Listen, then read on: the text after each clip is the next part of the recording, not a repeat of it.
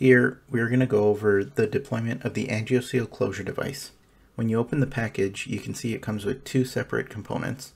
It comes with a short exchange wire.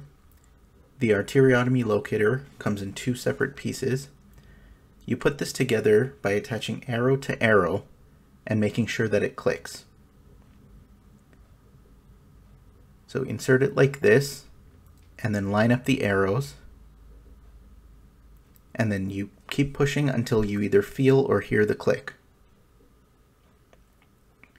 You also get this second packet here in the foil package. Open this from the side that's indicated. I usually keep it half open on the table because you don't want to get the tip wet. But I'm going to show you what it looks like by taking out the rest of it. So you can see the foot plate and the collagen plug at the end here. Looking at the locator, you can see that there's a hole on the distal tip. This is what goes into the lumen. There's another hole at the back end. The inner hole is the blood inlet, and when this passes into the arteriotomy, you will get blood coming out of the upper hole, which is called the drip hole. This is what confirms that you're intraluminal. On this model, the yellow layer represents the arteriotomy. The skin and subcutaneous tissue would be above this. When we're getting ready to deploy the Angioseal device, we're going to take our wire, either the included wire that comes with the Angioseal or your regular J wire, and perform an exchange to take the sheath out. So insert the wire like you normally would, and then once you have a sufficient amount inside, you're going to walk the sheath out while maintaining the wire in the lumen. You're going to need to maintain hemostasis at the site, so manual hemostasis with your fingers. The next step is to load the Angioseal introducer onto the wire. Usually you'll have a second person that's able to help you with this, but I'm doing it by myself here. Remember that in reality you would have to continue to maintain hemostasis at the site. Make sure that you have wire coming out of the proximal port of the introducer, and then insert the introducer through the entry site of the skin into the arteriotomy. Once the blood inlet hole passes the arteriotomy, you would see blood coming out of the drip hole on the outside. This means you're in the lumen. Then what you do is slowly walk that introducer out of the arteriotomy, and you would see the blood stop when the inlet hole escapes the arteriotomy. Then walk it back in approximately a centimeter. You would see blood coming out at this time, and you're going to fix the locator at this point, so your left hand is going to stay stuck at that point. You're not going to let it move in or out. Now you're going to grasp that outer piece and the wire, and I use kind of an up and down motion while pulling to separate the two pieces, and then you're going to take that piece and the wire out all at once. Remember that your left hand stays fixed here.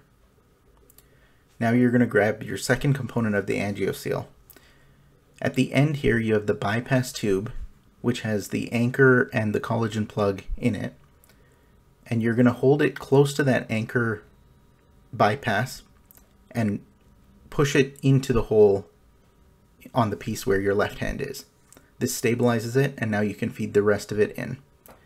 Now again, you're going to line up arrow to arrow, and the blue wings you're going to push together and you'll feel a click.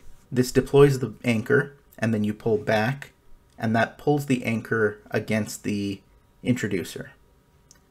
Now you're ready to deploy the Angioseal. So you're going to pull back, and this brings the anchor up against the arteriotomy. Now on this model I have to hold manual pressure. In reality you can just pull. And you're going to pull with basically guitar string tension with your right hand.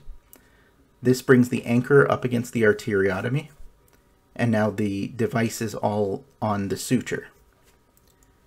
You can see the collagen is down by the arteriotomy, but you need to tamp it down. So while maintaining guitar string tension on the suture on the device, You're going to grab that blue tube and push down into the arteriotomy.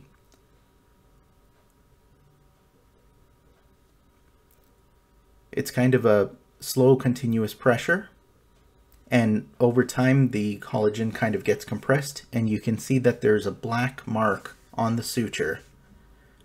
This mark, once you see it, tells you that you've reached the deployment of the collagen. At this point, you would take your sterile scalpel or scissors, and you're just going to cut the suture above the tamp tube. Then you would pull the tamp tube off and cut the suture just at the level of the skin or just below. Now on this model, we're taking a look at what the arteriotomy actually looks like. You can see that the collagen plug is over the outside of the arteriotomy and the foot plate is on the inside. There's a short piece of absorbable suture as well.